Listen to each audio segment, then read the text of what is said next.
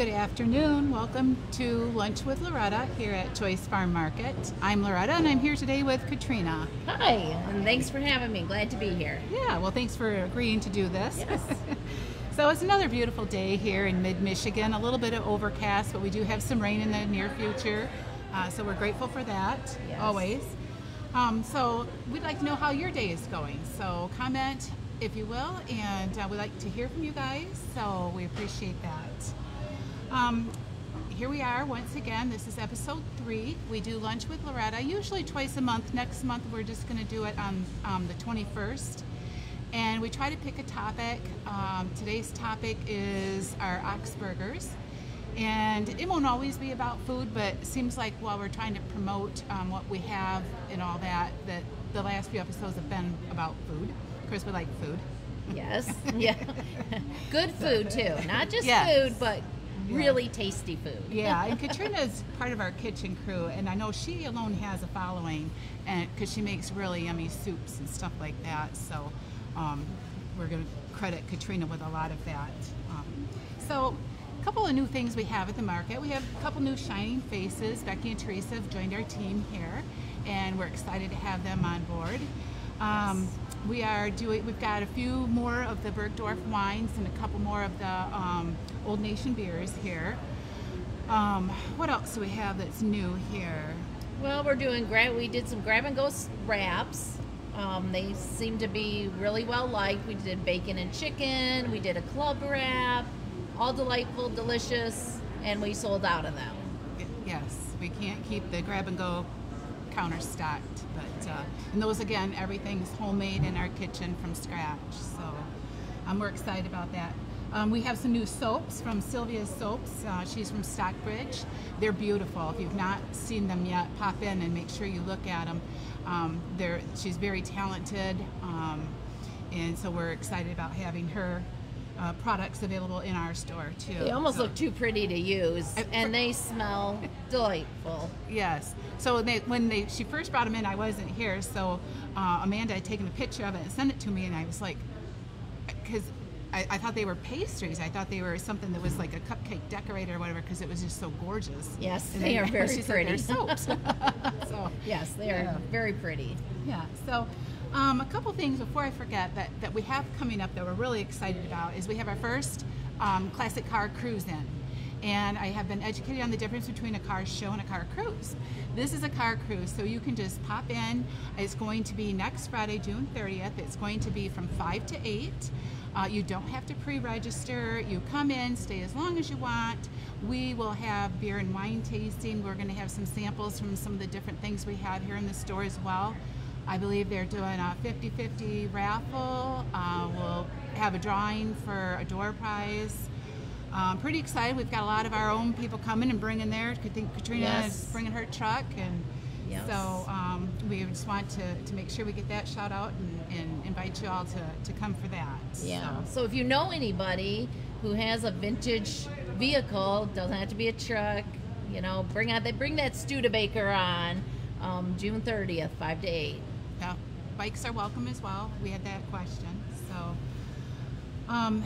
and we'll also be featuring Narrative's Pantry, and she will have, she's going to be cooking up Benjamin beef burgers and our brats and hot dogs, and we'll have some of our Choice Farm Market potato salad, macaroni salad for sale.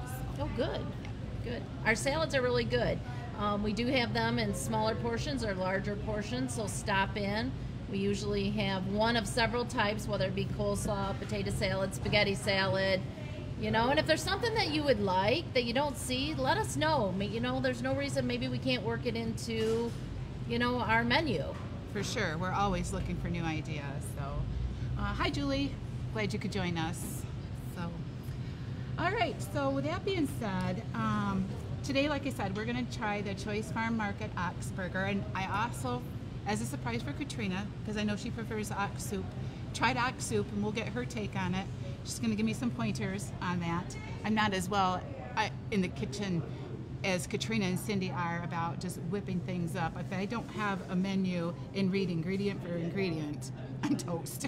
I can't do it. I think it's a skill, and I don't have it. So, one fun fact, it's a crazy burger fact. So the world's largest burger costs $8,000. $8,000. So this is from foodandwine.com. And there is a 1,794-pound cheeseburger that just became the world's largest cheeseburger, commercially produced and it's sold at Malley Sports Grill and Bar in Detroit. So it took 4 years to plan on how to cook it, and I'd like to know how they cooked it. Me I too. can't imagine. I'm always paranoid about, if I do the big half-pound burgers or whatever, is it getting done enough, or without overdoing it. So I think it'd be interesting to find out how do you even get your mouth around something like that? Even if you cut a slice of it, it's like, no, that's not going to work. I think you'd have to probably eat it in layers almost. But so the burger is topped with 300 pounds of cheese, tomatoes, onions, pickles, and lettuce. The bun alone, which was donated by Michigan Bread Company, weighed 250 pounds. When it was finally constructed, the burger measured 3 feet tall and 5 feet wide in its entirety. And it's entirely edible. So I just can't imagine that. We just saw a picture of it before we went on, and it's just incredible. If you want to see it, go to foodandwine.com/news/world's-largest-burger, and you can see for yourself. And let us know what you think if you do that. It's crazy big. Yes, it is. So I'm going to ask the audience and also Katrina, what are your go-to condiments? I'm a ketchup girl. I like ketchup on my breakfast, on my supper. I like ketchup anytime. Please tell me you're not one of those people that eat ketchup on eggs. I do. Eggs. Oh, my sister does. Yes, and potatoes. Yes, ketchup is my favorite. I can see the potatoes because it's like French fries. Yeah. Well, that's true. Yeah, I can see That's that. true. Yeah. I'm a mustard girl. Oh. I like, especially like if it's a little spicy or like a honey spicy mustard. Like a Dijon. Yeah, like Grey Poupon. Remember that commercial? Grey Poupon. Yes. For the high and mighty, the kings and queens of the world. Well, I'm kind of a just no brand whatever. So, Cassidy says ketchup and mustard. And I want to give a shout out to Cassidy. She's done great taking over our social media stuff and making sure you guys have the menu. And if she doesn't have it posted the night before, that's on me because I forget to take a picture of it to send to her.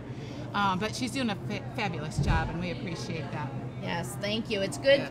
It gives you, as a consumer, a chance to look at the menu ahead of time and decide whether, hey, I really like that, so I want to come in and try it.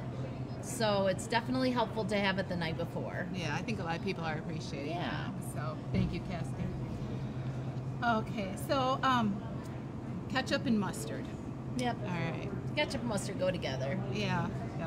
In fact, the first time I had the ox burger, that's all I put on it was the ketchup, and to this day that's or not ketchup, mustard. And to that, yeah, that's what I put on. See, on an ox burger, I sometimes like barbecue sauce.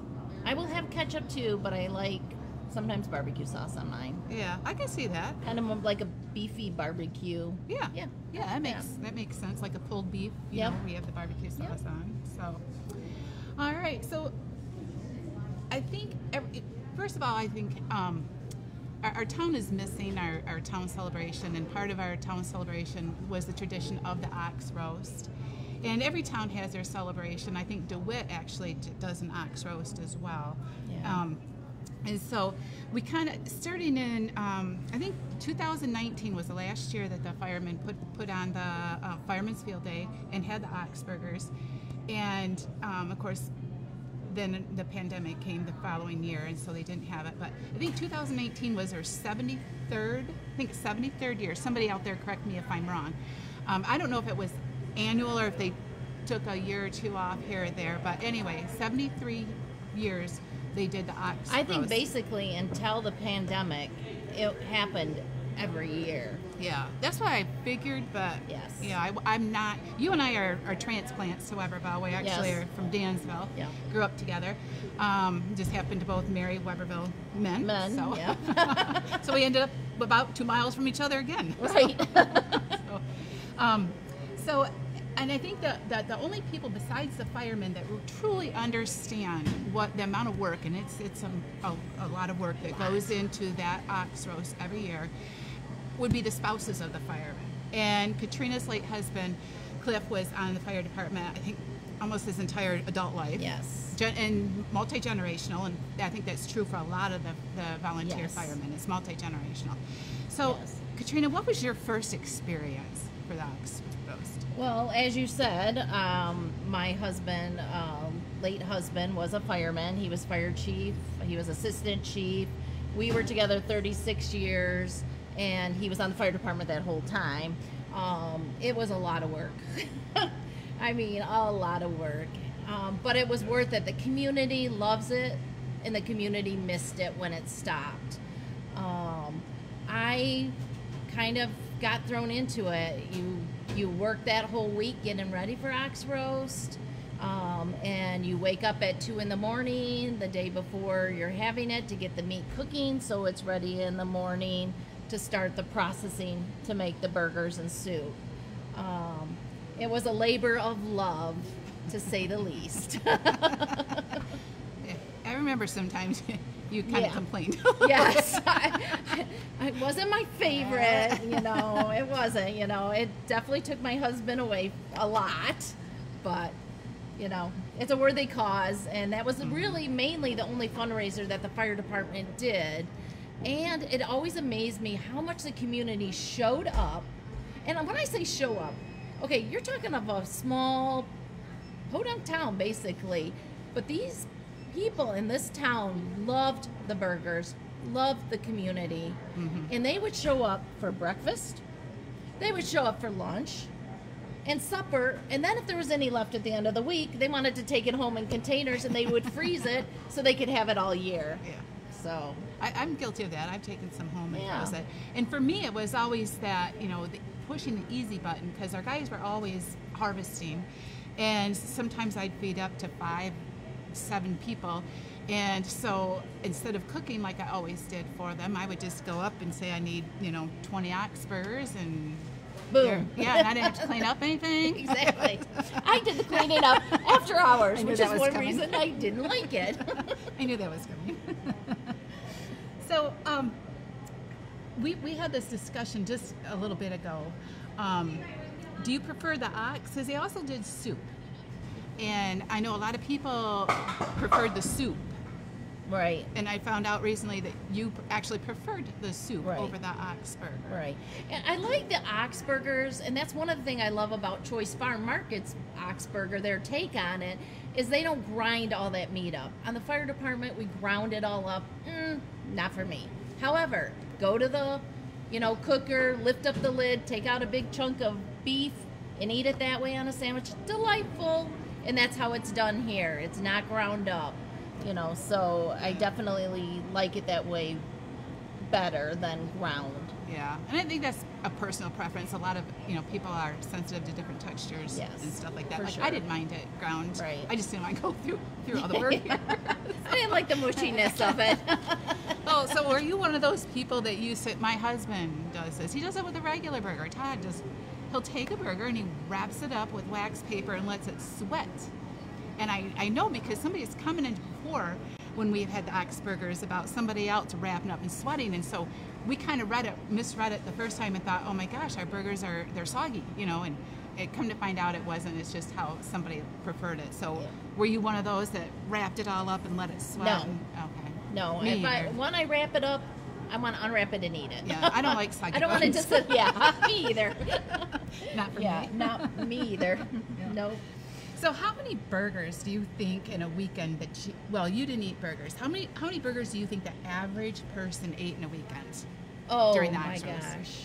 I mean, I would say we typically went through 300 plus pounds of meat for that weekend. And the weekend we're talking, Friday, Saturday, and then Sunday was always the FFA chicken barbecue. Right. So we just did that on Friday and Saturday. Hundreds and hundreds and hundreds. Like I said, people came morning, noon, and night. It always amazed me how much the community showed up, for this meal. I think for me, because I liked the ox burgers, it's funny because when they stopped having it, like I actually craved it, and that's why I took it upon myself to try to recreate the ox burgers because I had that craving. And I go all year, not crave them, but I just crave them Right. that time of year. I think probably for me, tops was probably 6 or 7 in a weekend, and like you said, I would have it for breakfast, lunch, Yeah, I supper. would maybe eat 2, one on Friday, one on Saturday. I know I'd be there both days. Yeah, no, Yeah. no. So, But so we make our ox burgers here every fourth Friday of the month, and if we have some left over, we serve them also on Saturday. But next month? No, I think it is the fourth. There's one weekend that it's going to be a different. And we'll be sure and let you know, because I think people are getting used to having them the fourth Right. Friday. So how our ox burgers come is they come obviously on a bun. Burger, it's going to come on a bun. And I'm sorry, it was kind of wrapped up a little bit. oh, we're gonna have soggy buns. Oh goodness. So you get a burger. So it would just be one burger. I just put 2 on the same boat, and a bag of chips for $7. So it's a pretty good value. Nice, meaty, Yeah.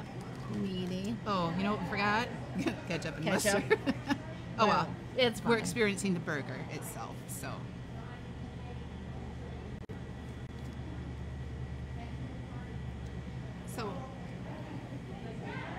Oh, Peggy says it was about 1,800 pounds the last few years. So wow. 300 when you said that, because I thought you get that out of one steer, but Right. I thought it would take multiple stairs. Yeah. But yeah. So 1,800 pounds of burger. Wow. Yeah. Thanks, Peggy. Appreciate Yeah. it. So yeah, and Loretta has done a great job in capturing the flavor. Like I said, the meat's not ground. It is, shredded, but the flavor is there. The flavor tastes like an ox burger. So if you haven't been in here and tried them, one of you who want this and are missing it, definitely make sure you come in and try it. And I think you're gonna love it, just like you did at the fire hall.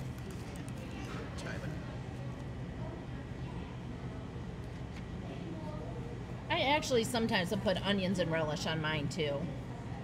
I don't know. The messier the better. I figure if it's not messy, it's, not as good. Gotta have it dripping down. Yeah.